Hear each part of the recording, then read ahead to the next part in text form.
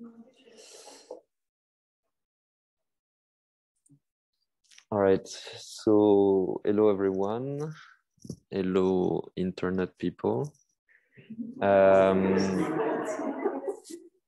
So last time we discussed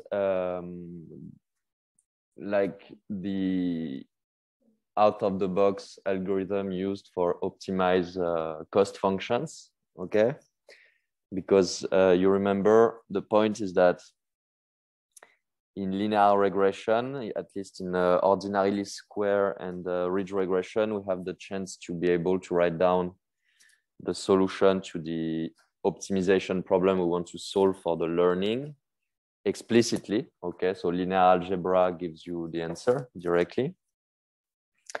But in general, you cannot do that. Okay, it's not, and this is not, even if the cost function that you are trying to optimize is convex, you cannot always write down the solution by hand. Actually, the cases that we've seen are essentially the only cases where you can.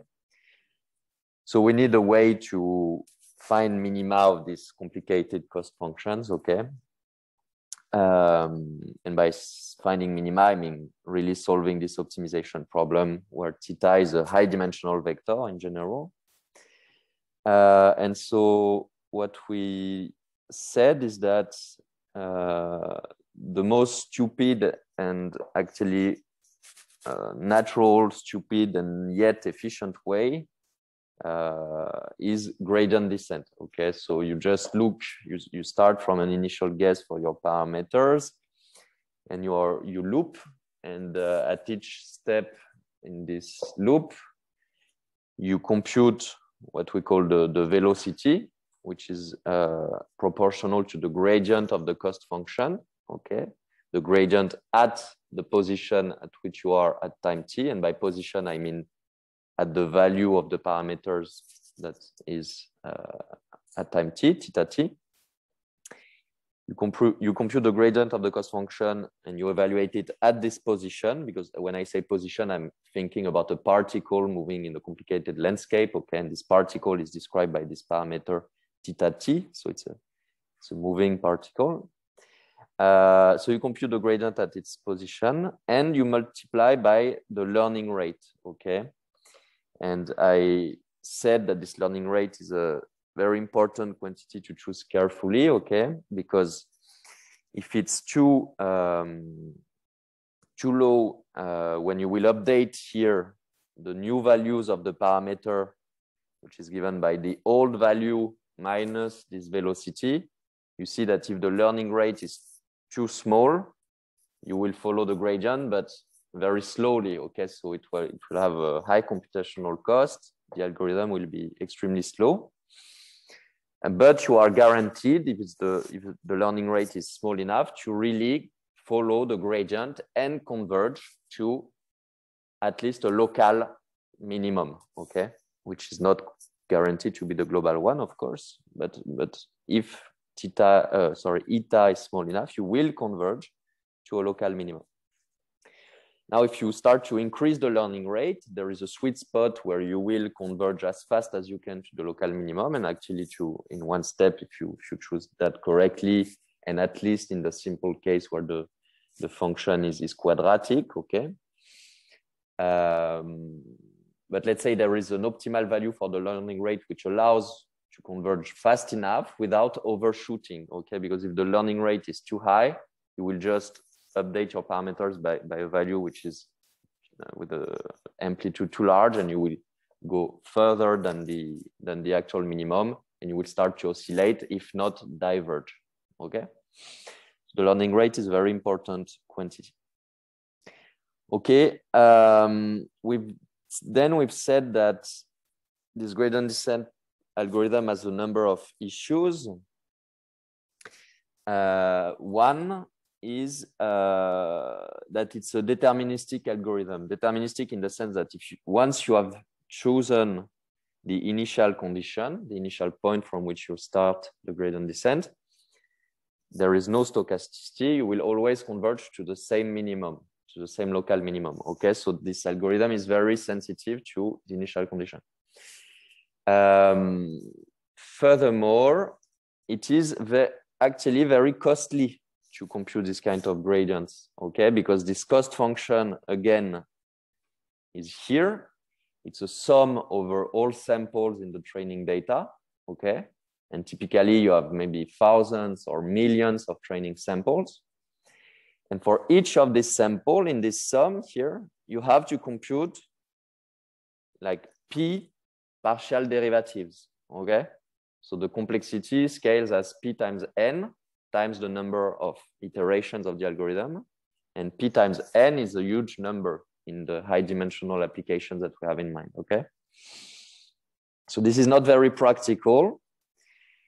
And at the same time, again, it suffers from this weakness, which is that if you start from closely, or let's say if you start and around you there is a very small local minimum, you will just stick there, okay? So to face all these problems at once, we introduced stochastic gradient descent, okay? And the idea is in stochastic gradient descent is exactly, is not so original, so fancy. It's just to do gradient descent.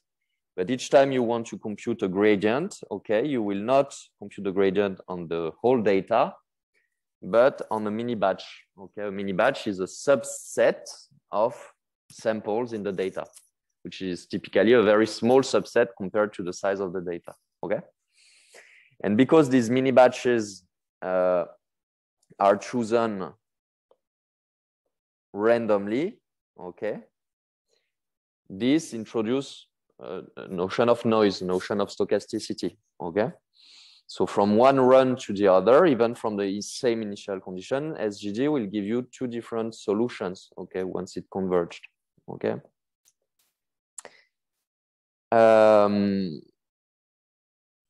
Yeah, so the only difference is here that you compute the gradient on a mini batch, okay? That is a noisy approximation of the true gradient, okay?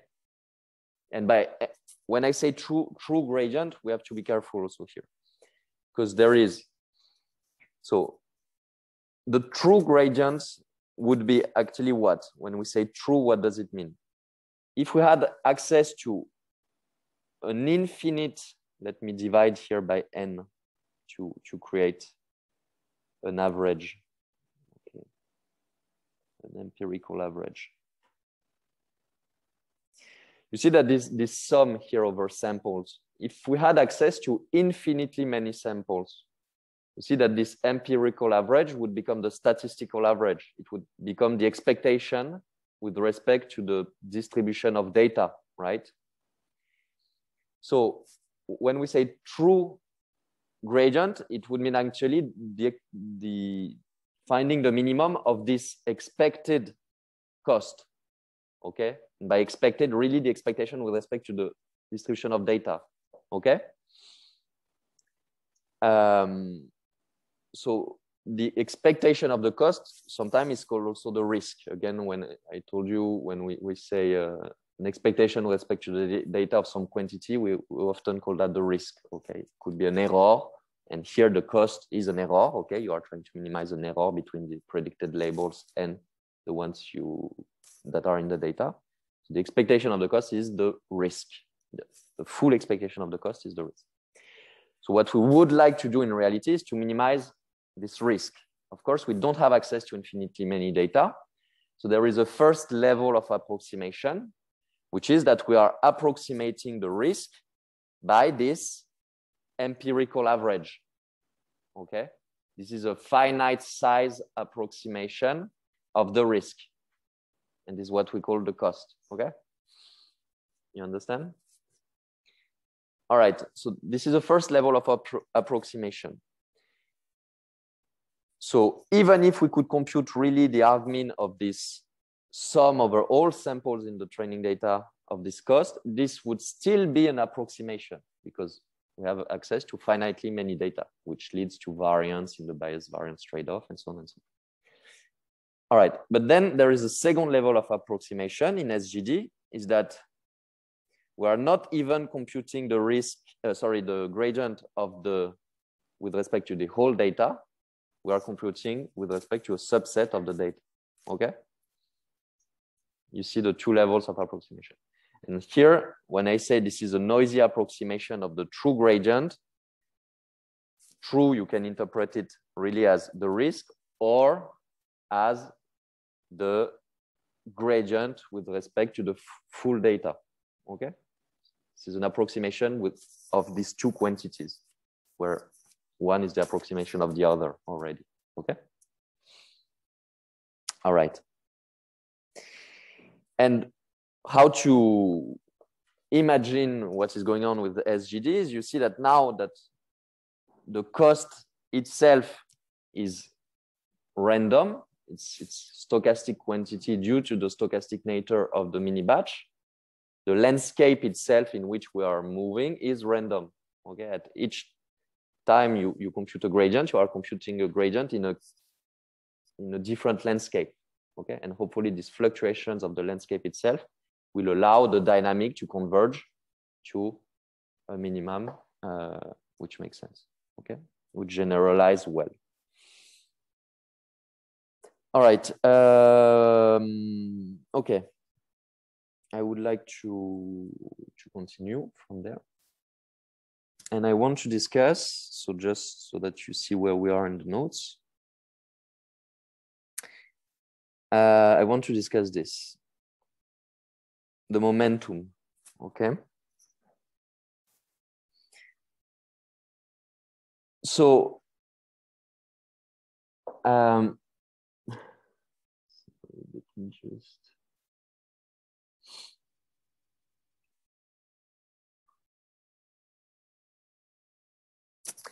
Okay, what does mean momentum? So this is yet another version of gradient descent, okay?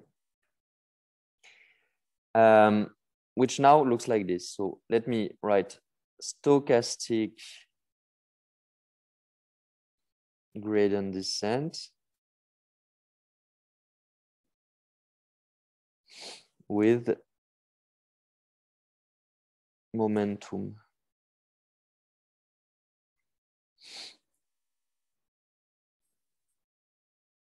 And this algorithm is actually what really people use, even in very advanced applications, okay? And this is actually the most efficient, okay? In the sense that this is the algorithm that empirically seems to lead to the best minima, in the sense of the minima that lead to good prediction performance, okay? All right, so, and here I put the stochastic in parentheses because this idea of momentum that we will discuss now, you can apply it or to the plane gradient descent, or you can also use it in the stochastic gradient descent, okay?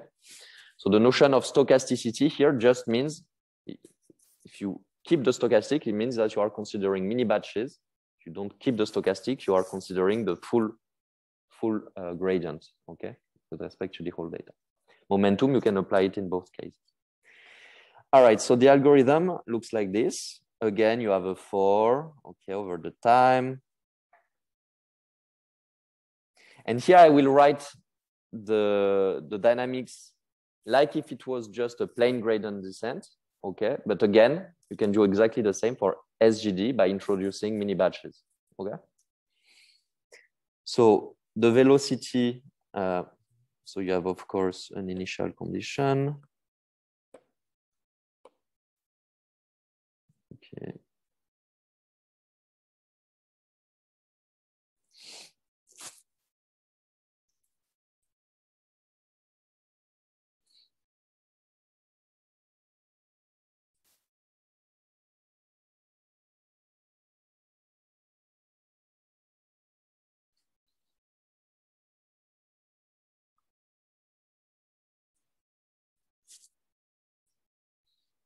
So you compute the velocity and then you have the update.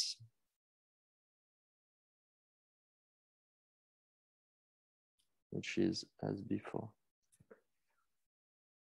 Okay, so again, if you want to make this stochastic, which usually you want to, you just replace this by a gradient with respect to a cost evaluated on a mini batch. Okay, you remember. Okay, that's the only difference. This makes it stochastic.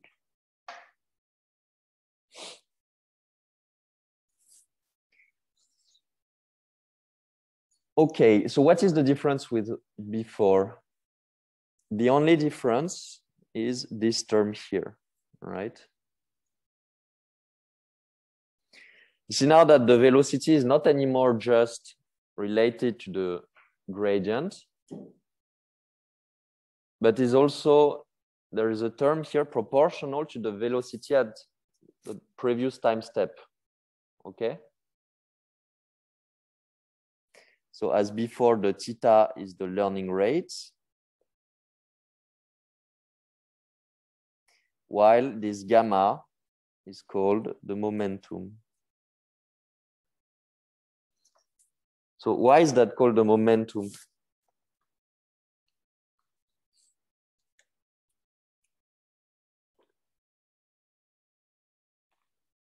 This is what we'll try to understand. So the momentum, this vocabulary comes from physics, of course, okay? So the momentum of a moving object, okay, it's the resistance to change its velocity, to change its direction, right? Okay. So related to inertia, okay? And you need to have mass to have inertia, okay?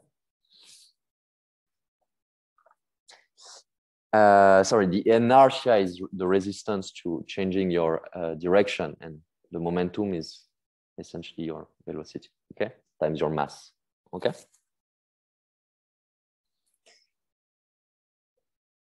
All right, so let's try to understand the analogy with physics.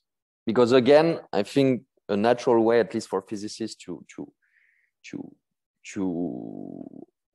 visualize this type of dynamics, this gradient descent dynamics, is really as a particle moving in a landscape. And now we will give a mass to this particle, and therefore it will have inertia, okay?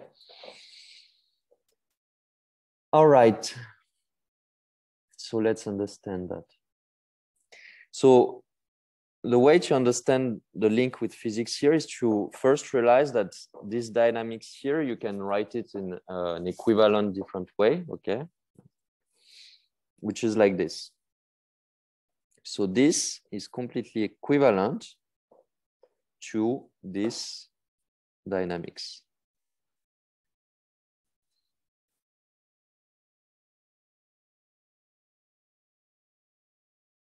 So you will see in the notes, by the way, and I hope you do, if you try to read the notes as well, okay? What I do is essentially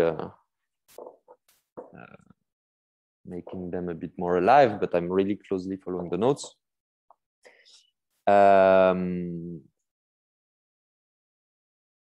What did I want to say? Okay, I don't know what I want to say. It will come back in 1 minute. If you okay, where delta t plus 1 is by definition is delta t plus 1 minus delta t. Okay.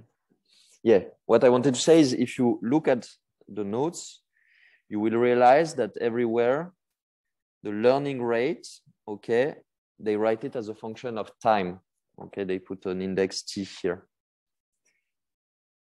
Nothing prevents you to let the learning rate be a function of time, of the iterations. Okay, this is called the scheduling. Okay, you can schedule the learning rate typically to decrease as time goes on. Okay, and if the learning rate decreases, it means that you are reducing the velocity of your particle. Okay, so if the learning rate is high at the beginning of the dynamics, it means that you are exploring a larger regions of the landscape, okay?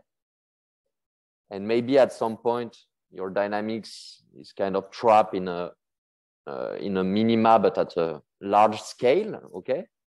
And then if you reduce the learning rate, you will start, it's like reducing the temperature in physics. You start to explore, you know, more fine-grained landscape. You are exploring then the intra landscape of this sub-minimum, okay? You have maybe many minima, many large minima at large scales.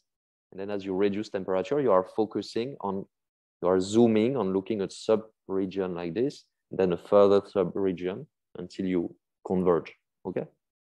You see? Maybe at high learning rates, sorry. You see, I don't know, maybe.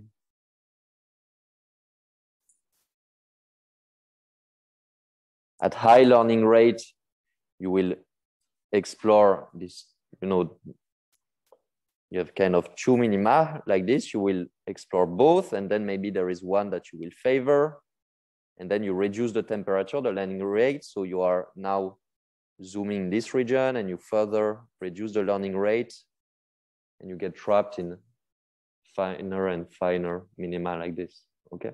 It's like reducing the temperature, okay?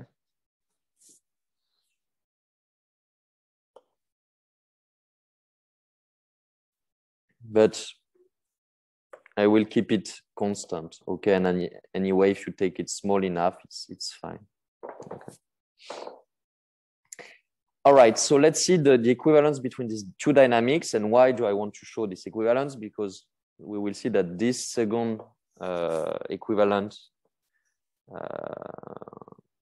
writing of this dynamic will connect very nicely with physics, okay? So how can you see this mapping? The way I see it is by just checking, okay? So let's see.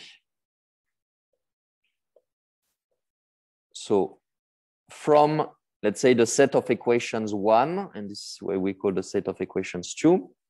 So 1 implies what?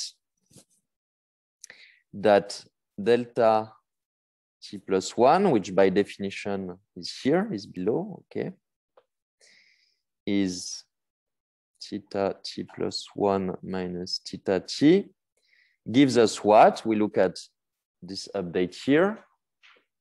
This is minus v of t, okay? And we look at the definition of v of t, the first update rule, okay? And this gives us minus gamma v t minus 1 minus eta gradient of the cost. Okay? All right.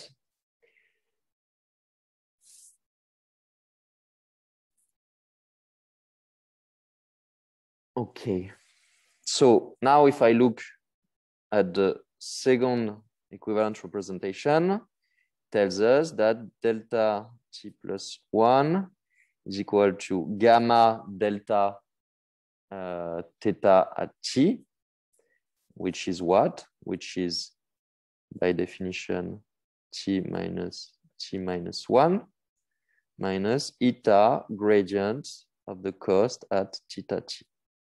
Okay, I did nothing. I just rewrote this second part here, this delta, using its definition. Okay. All right, so how to see that the two set of equations are equivalent? We see that they have in common the second term here and here.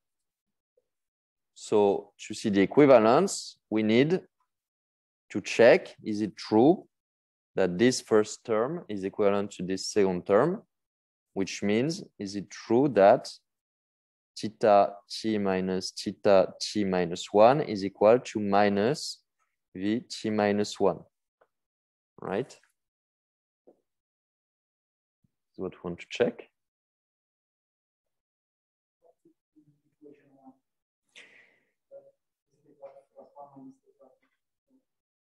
And this is exactly what we have here, right?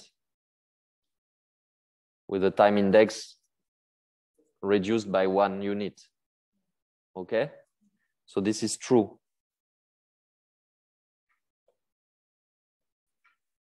So the two set of equations are indeed equivalent, okay? You just use the definitions and you check. Nothing fancy. Okay.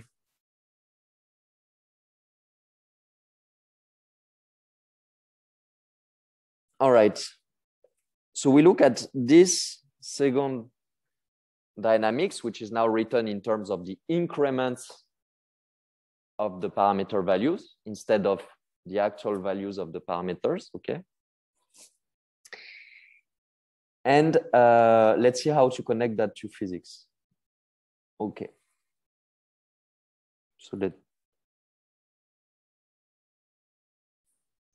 So parenthesis, some physics. Let me write some equation of motion, okay?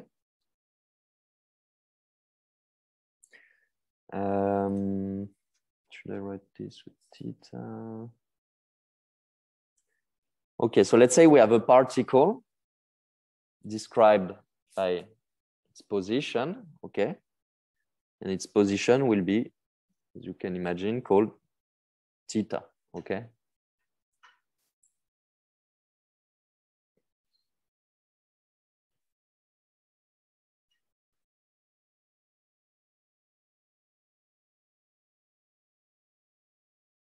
And here is the energy function, okay? So what does represent this equation of motion?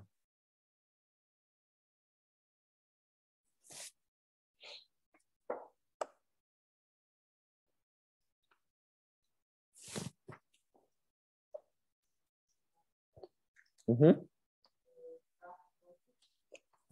Which term? This? This is a drag, yeah. This is a viscous term, right?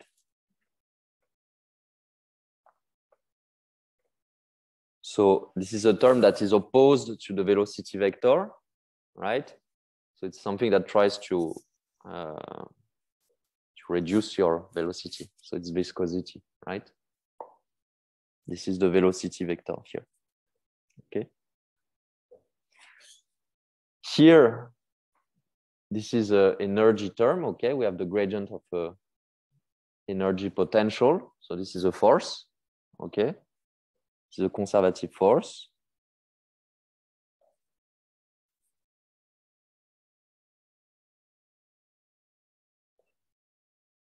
Which derives from the gradient of potential energy, okay? Energy potential.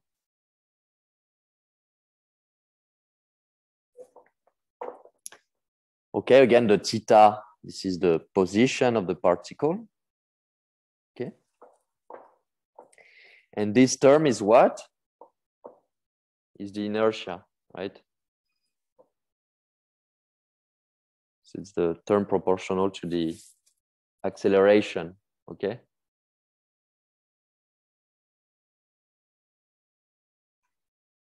So this Newton's equation, okay, or equation of motion, represents a particle with a mass, m. This is the mass, okay, who is in a viscous fluid with viscosity constant mu, okay, and at the same time experiences a potential energy, okay, so a force derived from an energy potential, which is here, okay? All right. And I claim that this equation of motion is the continuous version, okay, of this discrete equation of motion, okay, of this gradient descent with momentum. But you see, gradient descent is an algorithm. You have discrete steps. You iterate these discrete steps. But I claim that if you take the discrete steps to be epsilon close, okay, very small discrete steps, this gradient descent has the same dynamics as this particle, okay?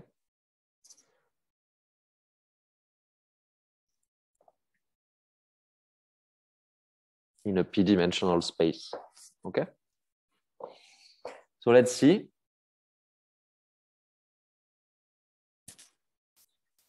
Let's discretize.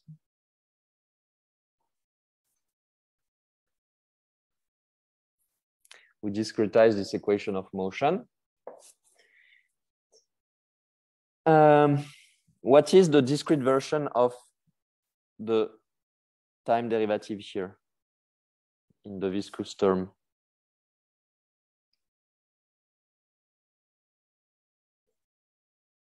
It's just theta t plus delta t minus delta t, okay, over delta t, right? You remember what is the definition of a derivative? Okay. The limit when epsilon goes, or let me use delta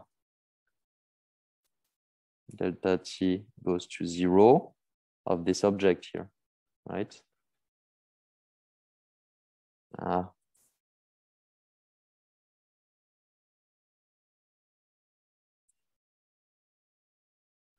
Okay, this is the mathematical definition of a derivative, right?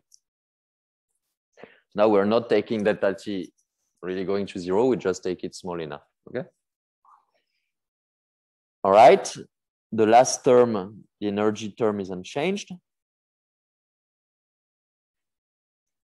And the second derivative is what?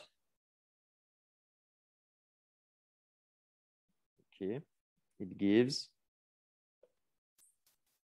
you just apply twice the first derivative, and it gives theta t plus delta t minus 2 delta t theta t plus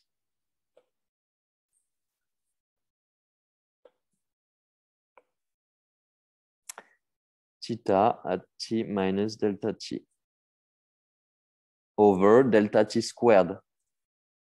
Okay. And there is the mass that I forgot.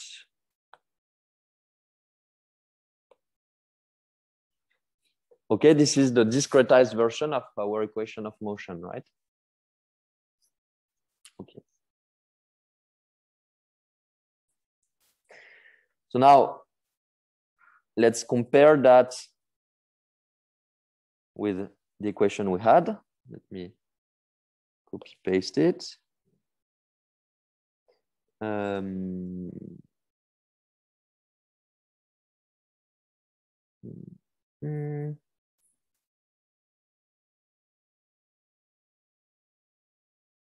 Okay. How do we identify now?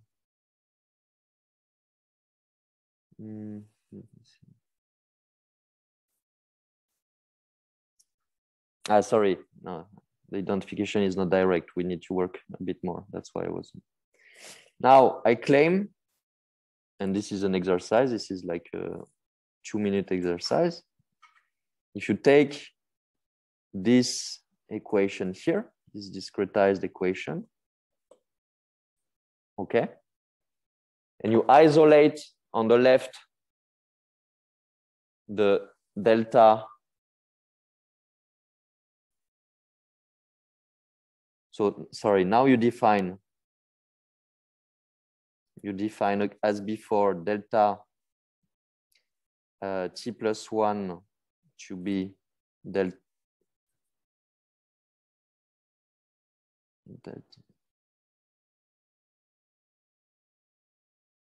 Okay, by definition, you plug that in the equation here. You write everything in terms of these differences here, and you isolate the delta t plus 1 on the left. What you obtain is this equation to check. It's really one line, but you should do it.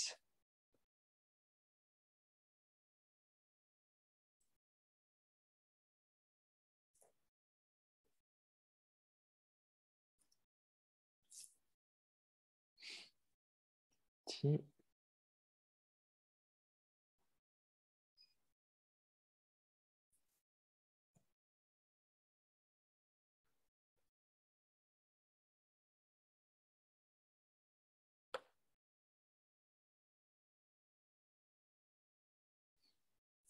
Sorry, sometimes I put the time index on the top, or it doesn't change anything.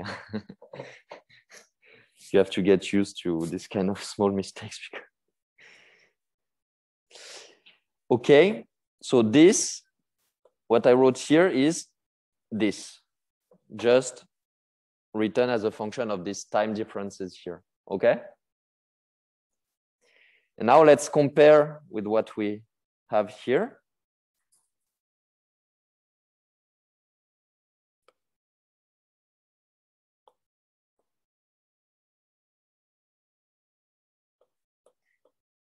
So what is the mapping? If I map, if I define this delta, this eta to be delta t squared over m plus mu delta t, and the gamma, this momentum, to be m over m plus mu delta t, I have the same equations. And the cost here is my energy function, right? And so that's why we call this parameter in the gradient descent with momentum, we call it the momentum, because you see that indeed it's linear in the mass. Okay, so this is what leads to momentum. The momentum is mass times velocity, right? Okay.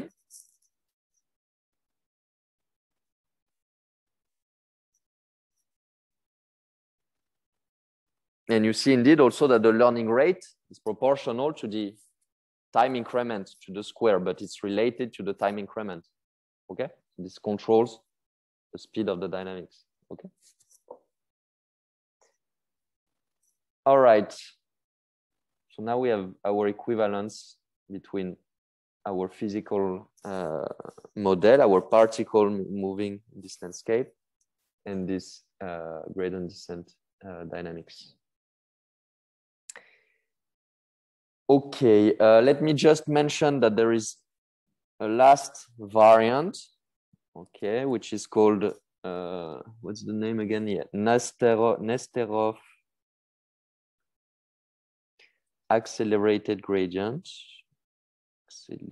Accelerated gradient, or NAG.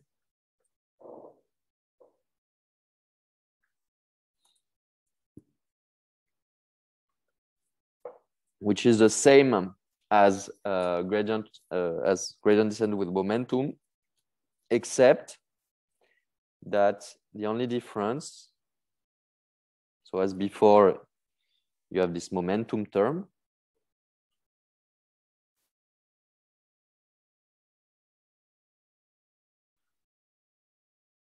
But the difference is that you evaluate the cost, the gradient of the cost, not at your actual position, but, and there is a typo in the notes, there is a plus, it should be a minus. And this is, if you want, the expected position, if you were not updating, if you were not updating your position according to the rule below here, if you were just following your momentum at this actual time, you would end up after a unit of time at this position here. Okay? This is your actual position plus a time increment along your previous velocity, okay, along your previous direction, right? Again, the minus here is a convention. We call velocity minus the velocity, but that's okay. So you are not updating the gradient. You are not computing the gradient at the position where you are at time t, but you are looking at the position where you would be if you were continuing your actual dynamics for an additional unit of time, and you compute the gradient at this position. Okay.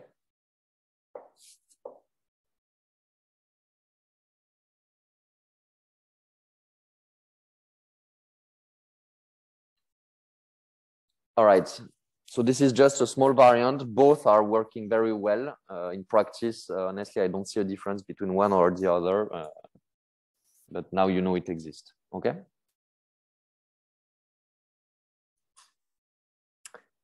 All right, so let's see how these things work.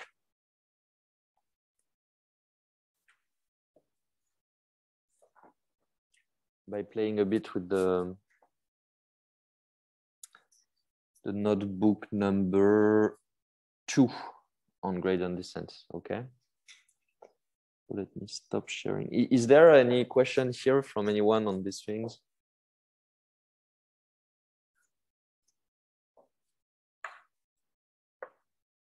Okay.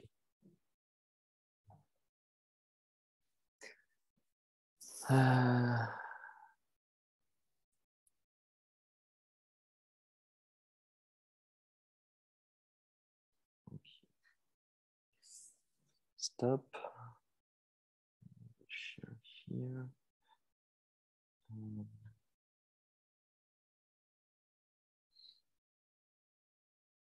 There is a question. Why do we call it momentum? I think I answered the question, right? Firas is asking that, and you updated your question right now, but I think I answered precisely the question, Firas, no? Can you explain again NGG? So NAG, Nesterov accelerated gradient. The only difference is here with respect to gradient with momentum. Sorry? So the only difference with respect to gradient with momentum is that instead of, when you update the gradient, instead of computing the gradient at the actual position, at the actual value of your parameters, you will compute the gradient at the value that would take the parameters if you were following your actual dynamics, so your actual velocity vector for an additional unit of time. Okay. So you look at the point where you would be if you were continuing according to your actual velocity for an additional unit of time, and you compute the gradient there, and you will update according to the value of the gradient at this position, not at the one where you are right now.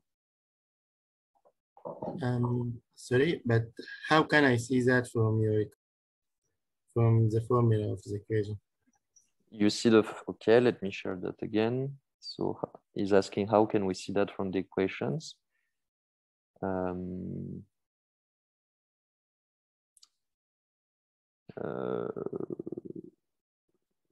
Zoom, share screen.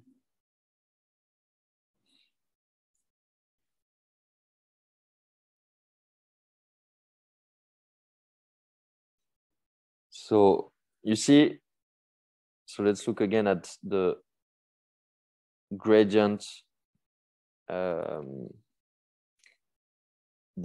gradient descent with momentum, which is there. You see that here, the gradient is evaluated at your present position, at the actual value at time t of the parameters. Okay, you evaluate the gradient. If you think of a particle in a landscape, you look at the gradient at the position of the particle at time t, which is here, okay? And then you update the position at time t+1 according to this rule, which is the old value minus this velocity vector that has been computing according to the rule above, where theta t appears, okay? where the gradient has been computed at your actual position. While in Nesterov accelerated gradient descent, the only difference is here. You see what is this position? Again, if I think of a particle, this position is the position where you would end if you were continuing your dynamics by an additional unit of time. You see that your velocity vector at time t-1 would lead you at your actual position at time t minus this thing, right? And you are computing the gradient at this position instead of just theta t. Is it clear? Maybe you have to answer something, so yes or no. Or maybe not completely, but Firas, I just answered your question. Is it clear?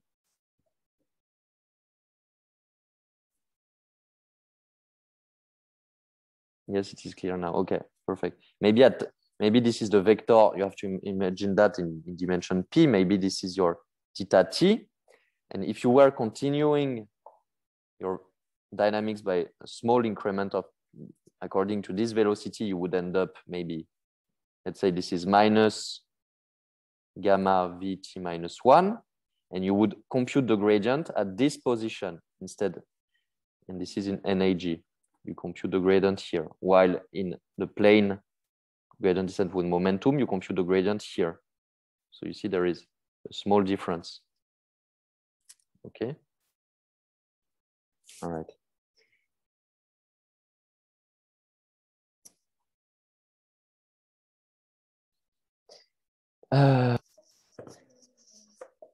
All right. So this is the notebook number 2 on gradient descent algorithms.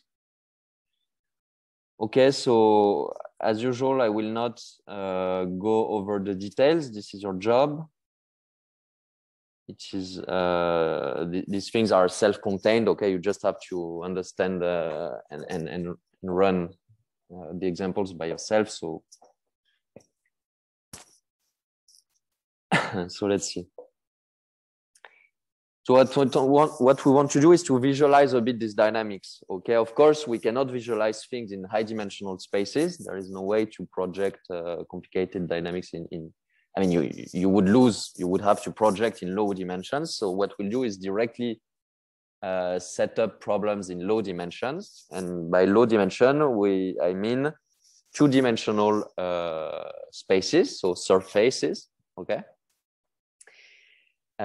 Which mathematically concretely means functions of 2 variables, x and y, okay? And the cost, if you want, the height, the cost function is the height, okay? It's a variable z, okay? And this height depends on the position x and y, okay? So we have a particle moving on a 2-dimensional landscape, and we are measuring the cost by the height, which is a function of x and y. And we want to visualize essentially how this gradient dynamics really look like, and to play a bit with maybe to see if we add some noise in the dynamics, what changes, if we change the momentum, if we change the learning rate, how the trajectories evolve, okay, to really get a concrete visualization of what is going on. Of course, again, in very high dimension, where you are not moving in a surface, but in a 10,000 dimensional space, okay, things are different, of course, but still we can gain some intuition of what is going on in 2 dimensions, okay? Okay, so this first cell is just setting up functions for visualization, okay? So I will not go through, these are just, and I didn't code them actually. And this will define, these are routines that define the surfaces in which we want the particles to move in, okay? So one is called monkey saddle, etc.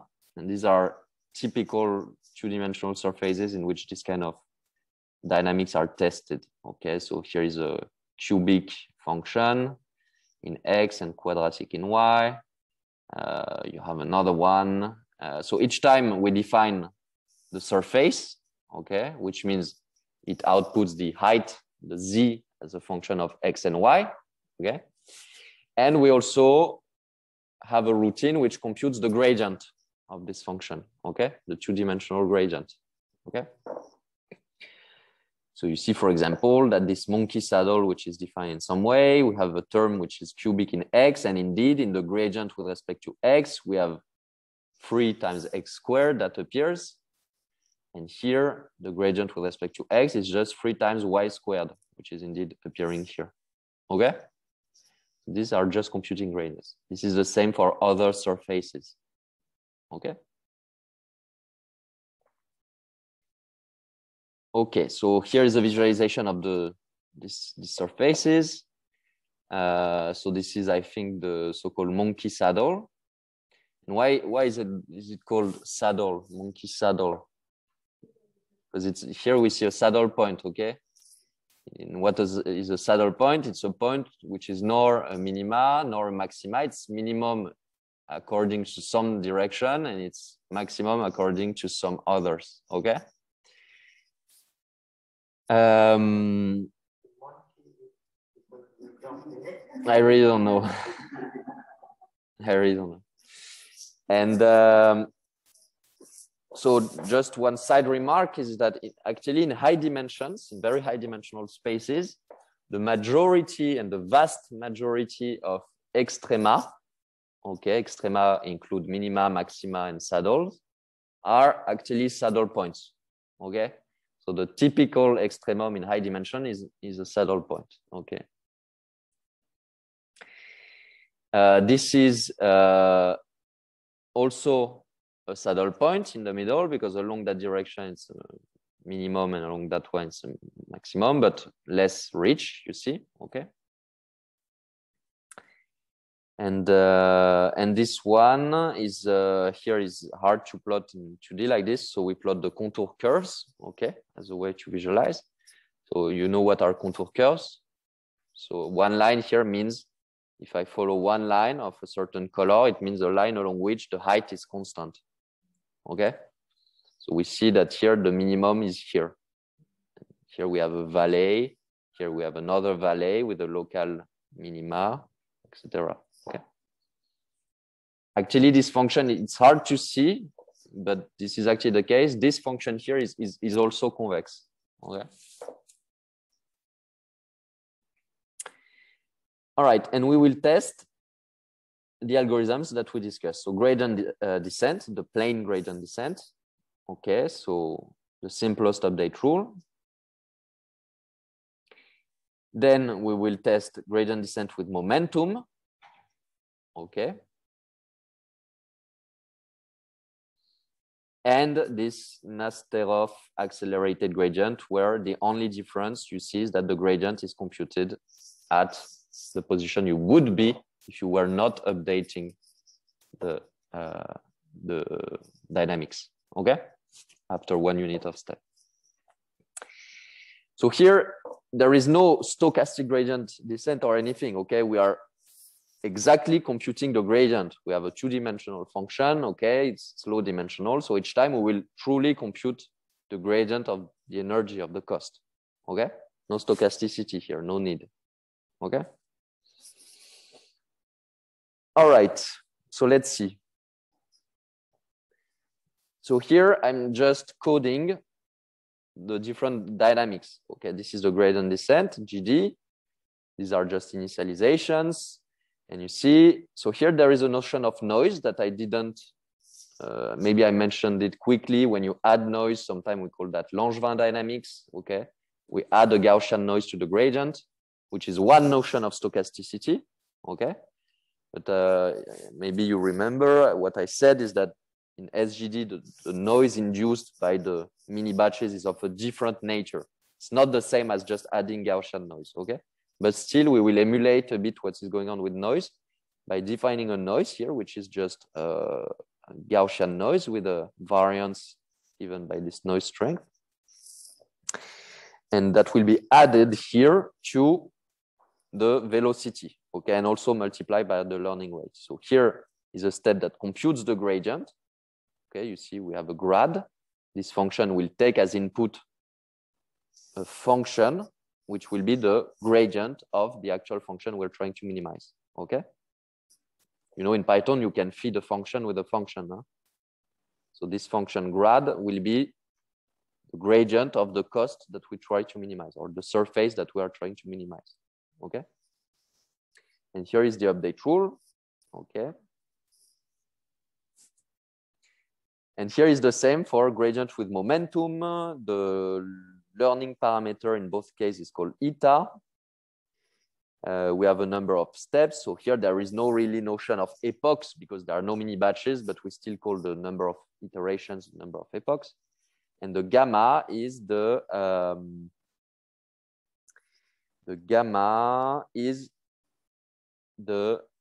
momentum. Okay. And here we have the Nesterov accelerated gradient, where the only difference is the position at which you compute the gradient. Yeah. So you see the gradient here will be evaluated not at the actual value of the parameters, which would be params, but instead at the actual value minus gamma times the previous velocity. That's the only difference. Okay. Okay. So let's see. Now I will. Okay. So here the first case I will do is actually an even simpler shape than what we looked before. It will be just an ellipsoid. Okay. So a parabola, which has a different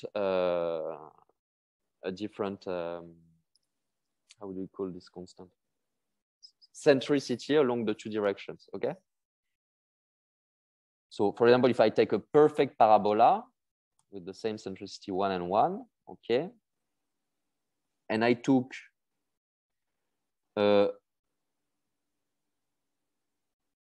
learning rate to be 0.1, I don't have noise, and I'm computing the plane gradient descent, okay?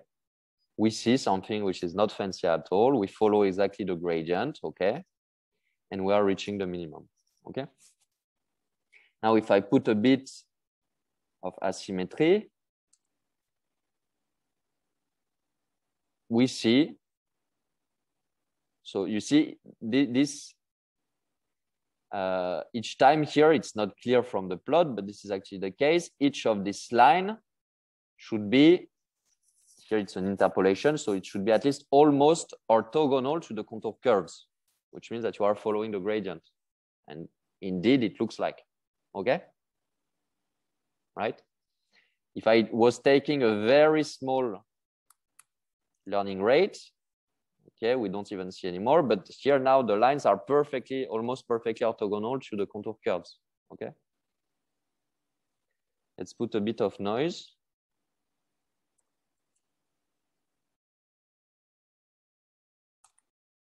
Variance 1. Okay, so you see that the first steps where the gradient has a strong amplitude, okay, the noise does not affect much the trajectory, but when you are close to the minimum, the gradient has a small amplitude, so the iteration, the value that will compute there will be dominated by the noise, right? Because the gradient is almost zero. You are close to the clean gradient without noise is almost zero. You are at the minimum. So the only source of change of gradients here is the noise that we are adding artificially. And we see indeed that we are fluctuating around the minimum, right? But this can be useful if you had a very fine grained structure close to the minimum here, you would explore what is going on around this minimum. You see, if you put too much noise, start to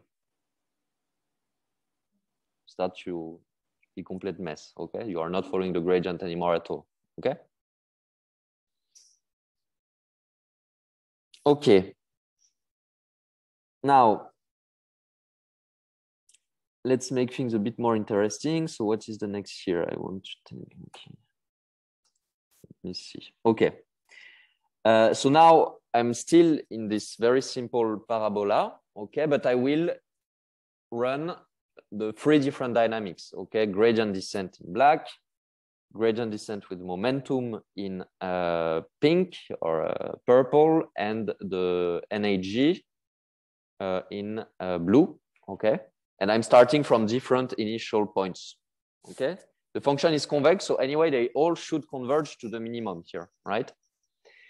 But let's see how things change. So I have 4,000 epochs. Let's put a bit of noise. So both for NAG and gradient descent with momentum, the momentum is 0.9, okay? It's an arbitrary value. Let's just check something, like a sanity check. If we have no momentum, the 3 dynamics should be similar, right? Should be the same, actually. Let's check. There is no noise. Okay, let's increase a bit the number of iterations, otherwise, or let's increase the learning rate, because you see the learning rate was small. It was very slow. After 4,000 steps, we were far from the minimum, right? So here I increase the learning step. All these dynamics are plain gradient descent, okay? And you see if I increase too much the learning rate, which is already small, but let's say 2 to the power 10 minus 3. Okay, it's still here, it's converging, we're fine. Let's make it higher, let's see. Okay, no problem. Let's be a bit more extreme. Let's see. I don't know when it starts to be problematic. It's okay, it still converges.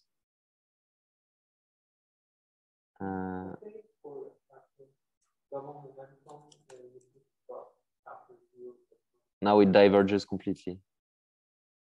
So you see, now we have a problem. So let me put 0.1. Still converges, but you see suddenly, if I increase a bit, let's say 0.5, it starts to oscillate completely. Okay, so here you are overshooting and you would have an infinite oscillation. Okay, you are at a regime where you would go from one point on the surface to the next, you are bouncing like this. Okay, you will never converge. But you see, if I increase a bit more,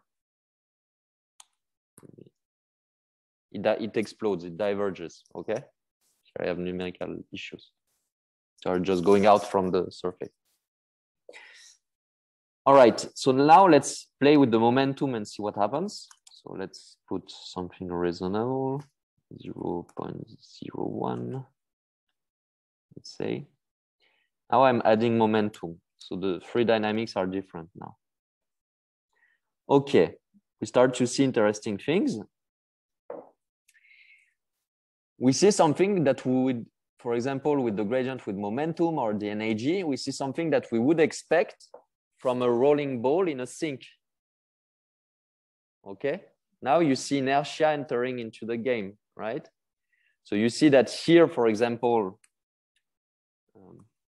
let's say at this point of the dynamics for gradient with momentum here, the gradient is not pointing in that direction.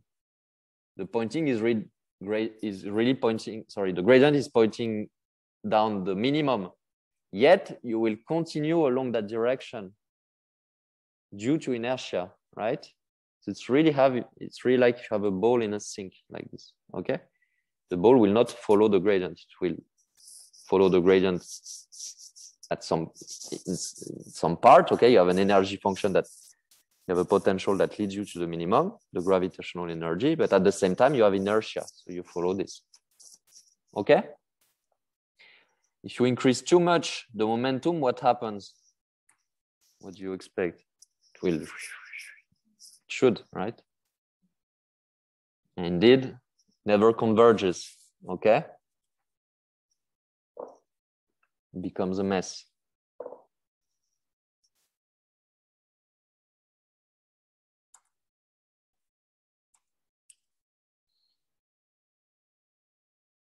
Okay, so you see these nice trajectories like this, really.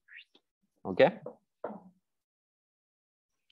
And here the viscosity is played like for a ball in a sink, the viscosity would be played, the equivalent role is the friction with the medium, okay? The ball has some friction, so you lose some energy, and that's why at some point you converge, okay? And here the viscosity is like the friction, okay? That's why at some point you converge. But if the viscosity is not enough, it will just oscillate like this, okay? All right, so you should play a bit with this. And now let's see the next curves. Okay, this is more interesting. This is now this complicated convex function, this so-called Beal function. I think it's called like this. It does not really matter. It's just a rather complicated function. And you see that I start the dynamics from 4 different initial conditions, from this corner here, somewhere down here, and somewhere here, okay? And I'm looking the free dynamics for each of these 4 initial conditions, okay? So let's see. So you see now that the learning rate, eta, is much smaller because the function is much more complex, actually. And you see the difference. Why do we need a much smaller learning rate?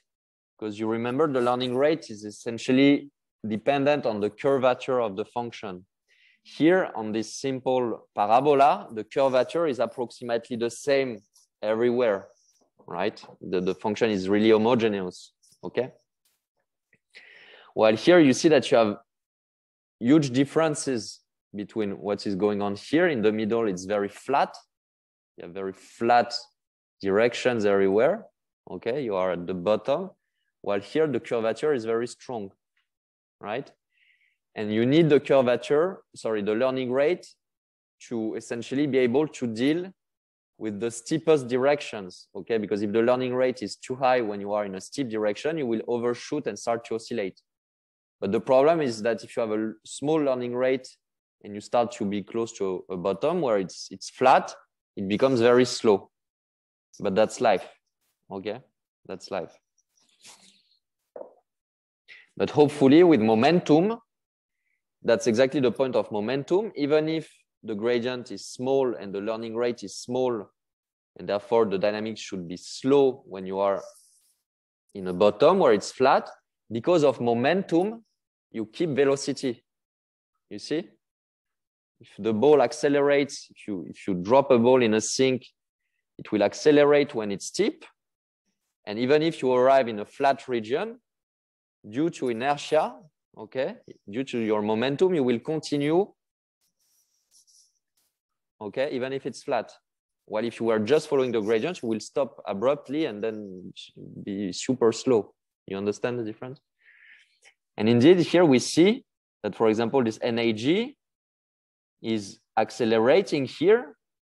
And you see that it climbs up the wall due to momentum, okay, which a priori is bad in this case. You would like to reach directly the minimum, but that's life.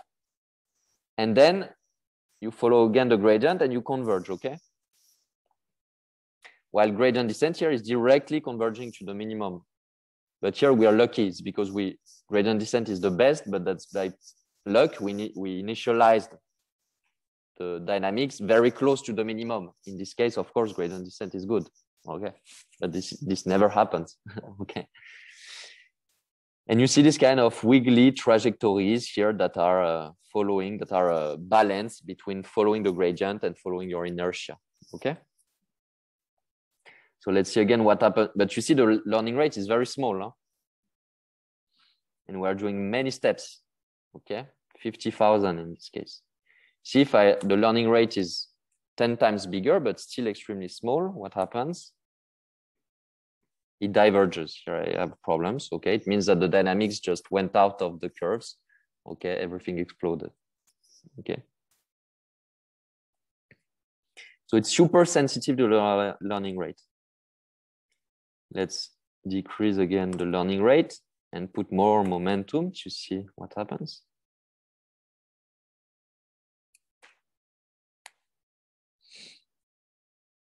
Okay. So you see all that is very sensitive to the parameters you are using.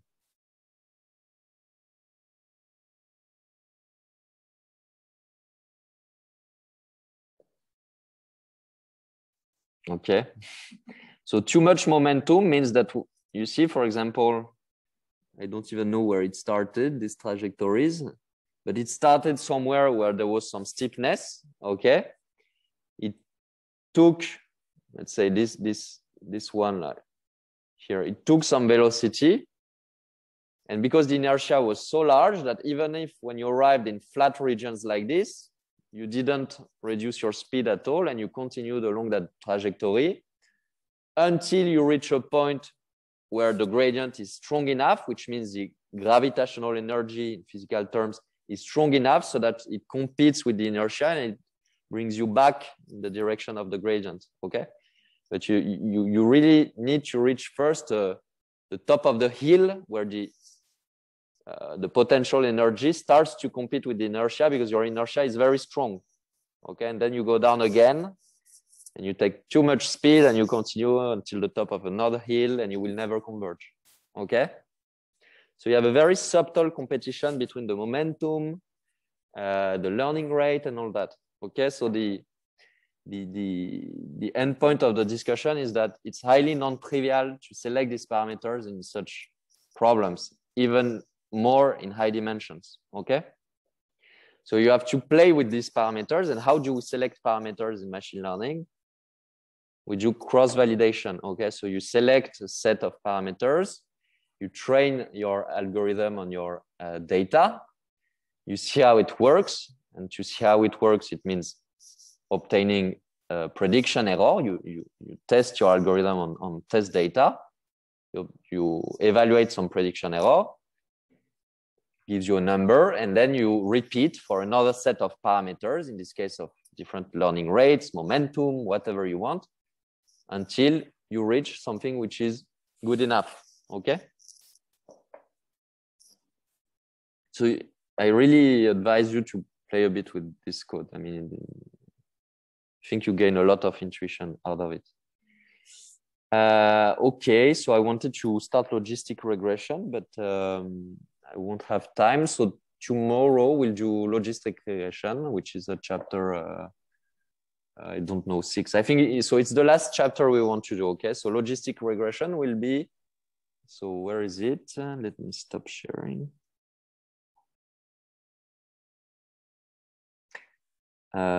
Just a small introduction to what we do tomorrow.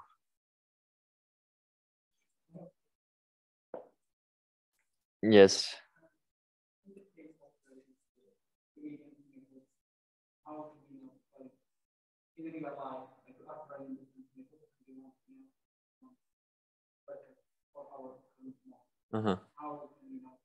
So the question is,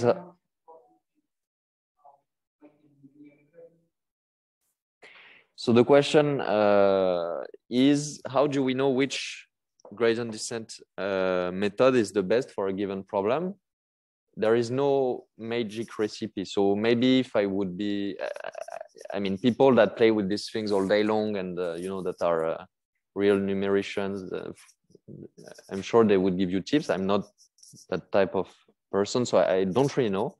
The only recipe that is systematic to answer that is cross-validation. So because there is no theorem, I mean, in very special settings, there are theorems, okay, but in general, in real applications, of course, they do not apply. So the only way to know which method is the best is to do cross-validation, which means essentially testing different methods, scanning over large enough ranges of parameters, of hyperparameters values. Hyperparameters means all these parameters you need to fix in the algorithm, learning rate, momentum, whatever, or number of features that you are using, okay, which means the complexity of the hypothesis class. You have to test different settings and select the one that leads to the best prediction error. Okay, that's the only systematic way to do that, to answer that. Okay, there is no magic. Okay. Yes.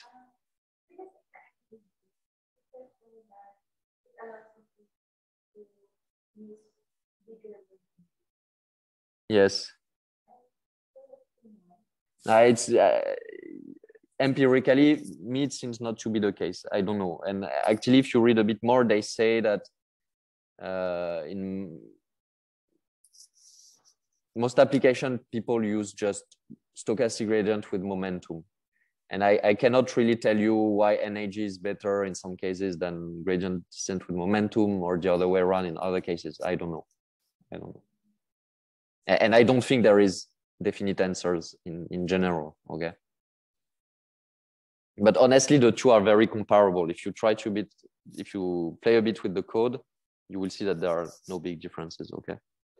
But practically, in reality, people in 99% of the cases, people use stochastic gradient with momentum, okay? Especially in deep learning and all that. This is what works the best, okay? Other questions? Yeah, so here there is a whole part in the notes. If you want to read that, I think that's useful. It's methods that try to emulate, if you want, second order information, in the sense that these are methods slightly more complex that I call RMS prop or ADAM. It's other optimizers that have additional terms like this that are mimicking what you would do if you were computing the Hessian, okay, but not really. So yeah, but the idea is basically the same. You follow gradients, but there are additional tricks here that allow you to improve in certain cases. But again, in general, what leads the best performance is what we discussed, okay? In certain special cases, ADAM and RMS prop, this more complicated dynamics here, lead to some improvements, but in general, the out-of-the-box solver is stochastic gradient with momentum, okay? But if you want to have a read, I think it's useful to know that it exists, okay? I will not discuss it. Okay, so this is what we discussed today.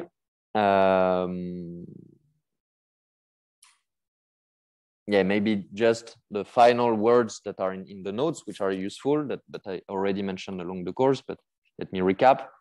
One thing you have always to do is randomize the data, okay? When you create mini batches in SGD, each time you start a new epoch, you have to randomize the data to create new random mini batches, okay? This is how you induce stochasticity in the problem, okay? Transform your input means what? It means something that I mentioned at some point, but which you should always keep in mind. Before processing data in machine learning, you have to normalize the data, okay? To standardize and normalize the data, okay? Because you remember, if you are considering data, let's say you have a number of features, okay? You are putting all these features into a big design matrix, this matrix X. Each column is a different feature. And this feature can represent totally different quantities, okay? Maybe some feature is the concentration of a chemical, okay? So it's very small units, okay? Maybe 10⁻⁶ as an order of magnitude. These are the typical entries of this feature. And maybe in the application you are considering, another feature is something related to the scale, the age of the universe, okay? So maybe billions. You are comparing one feature which is 10⁻⁶ with something which is 10⁹.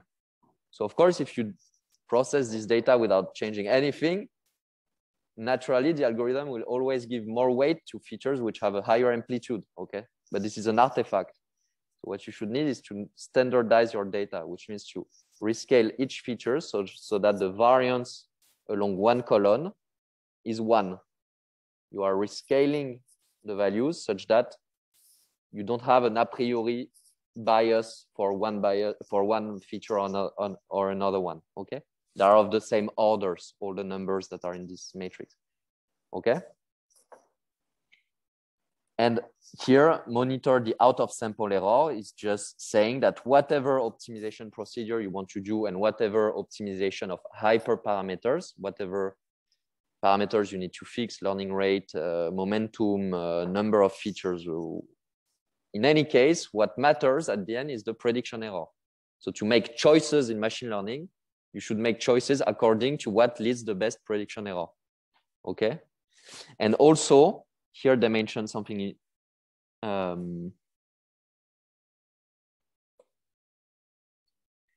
When you are optimizing your cost function, okay, you should actually online plot the prediction error, which means that maybe you iterate your learning procedure for 10 steps.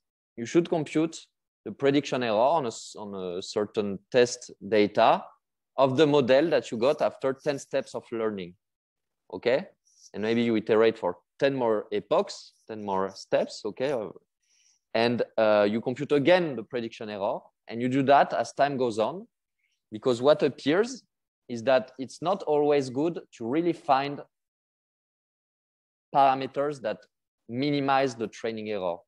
Because you remember, sometimes when you minimize the training error, what you do actually at some point is that you overfit. Okay, and overfitting means a large difference between the training and prediction error. Okay, so in order to reduce overfitting, sometimes it's good to do what we call early stopping, which means not learning until you really find the best, like until you really minimize the training error. So when I say find the argmin of the cost function, in reality, this is not always what you want to do. What you want to do is find a minimum that has good prediction performance. So what you can do is that as the dynamics evolves, as you are learning your parameter, you track also the prediction error, okay, which has a cost, of course, okay, but you should do that, and you should stop when you start.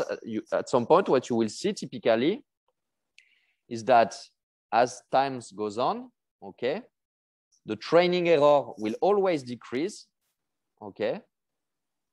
This is the training error or the in-sample error. But maybe the prediction error will do something different. It will decrease, and maybe at some point it will increase again. Above this point here, you start to overfit. Okay. So as time goes on, you should track both the in-sample error and the out-of-sample error, the training error and the prediction error. And you should stop when you see that you reached a minimum for the prediction error. This is called early stopping. Okay.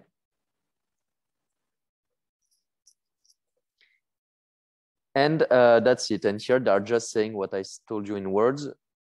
Adaptive optimization methods, which are these methods we did not discuss that try to emulate second order information. These more advanced solvers often have lower performances. So I will not discuss that. Okay. Tomorrow we discuss linear regression. We did.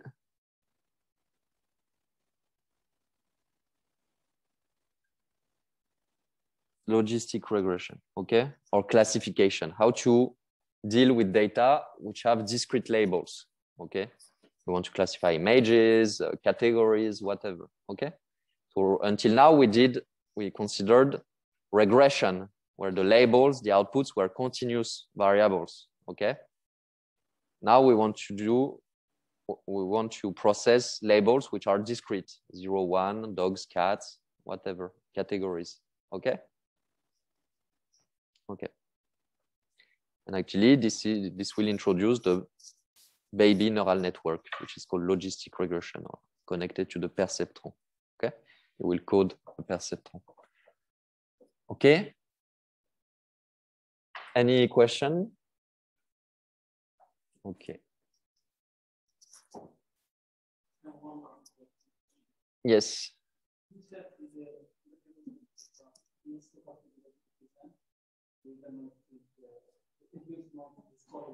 Yes.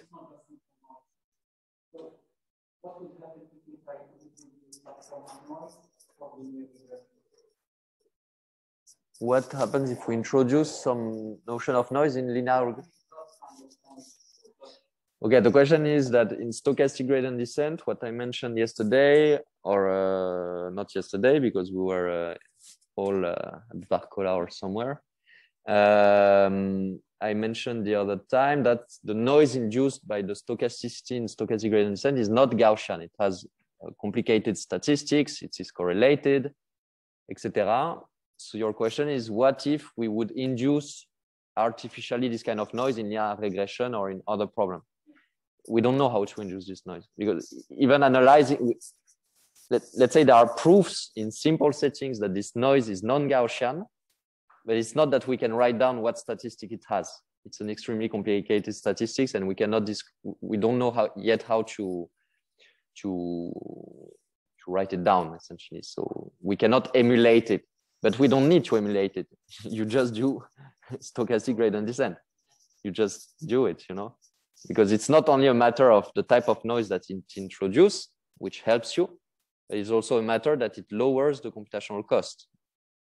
Okay, so it would be kind of stupid to compute the full gradient and artificially add a noise a posteriori, while you can get the same benefits by just doing SGD and computing gradients, which are much less costly, right? Okay. All right, so see you tomorrow.